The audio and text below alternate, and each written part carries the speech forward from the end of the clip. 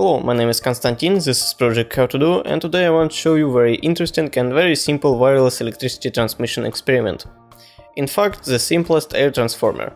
I really like circuits like this, impressive and elementary in the repetition. So let's start. We need transistor 2N3904 or almost any similar NPN transistor.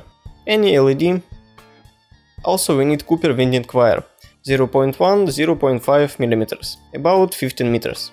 I use 0.13 mm or 36 American wire gauge, if you like. As always, list of all components with links into description. You can find a suitable wire in almost any needless transformers. And that's it. It's all components we need for this project. First we need to make 3 coils, 30, 60 and 90 turns each. For a temporary frame, I used 1.5 inch PVC pipe. Place a piece of tape sticky side out, glue it one end of the wire and wind 30 turns. Then fix the coil and pull it out from the frame. Leave about 10 cm wires for installation. Same with coils on 60 and 90 turns. In general, you cannot worry about the frame and just wind coils on the fingers. I'm just trying to make it accurate. Now let's look at the circuit. It consists of 2 parts. 2 coils and a transistor is a generator, and the third coil and LED indicator. Getting to assembly.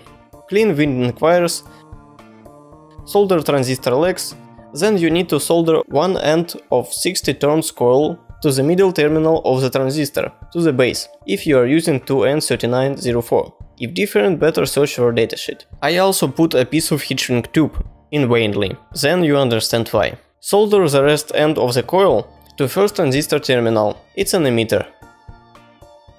Next step, solder any end of 30 turns coil to third transistor terminal, it's collector. Solder a little piece of regular wire to the first transistor leg, it's going to be power. Now turn off the LED and rest 90 turns coil. Simply solder the diodes terminals to the ends of the coil, the polarity is not important. At this, assembly is completed. Device needed power supply of 1.5 to 9 volts.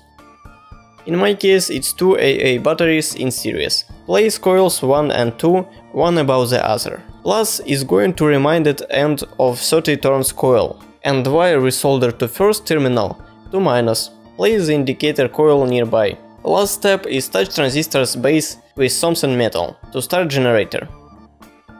Now you understand why heat shrink tube is vainly. And voila!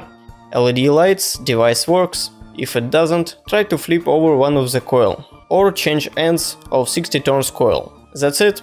Thanks for watching, share, subscribe and see you soon.